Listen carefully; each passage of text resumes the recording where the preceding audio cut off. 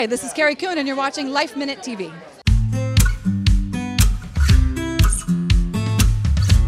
It's a road picture. It's a neo-noir, kind of in the style of those 70s neo-noir films. And I play a grifter and a shyster who's maybe has a chance to redeem herself.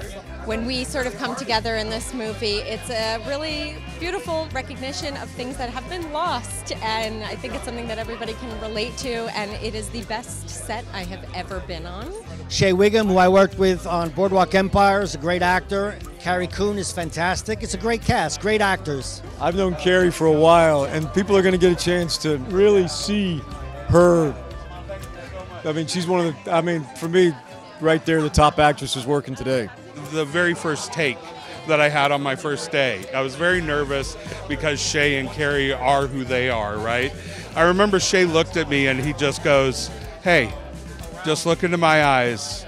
And from that moment on, between Shea and Keri, they always had me. We were able to put together just this incredible cast, two of the best working actors in the world, and Keri and Shea, and these amazing character actors. Shea Whigham should be a leading man. The word that she says, she's full of love and admiration for Shea Whigham. When you make these small films, everybody has to live and work so closely together, and we just had a really, really special time.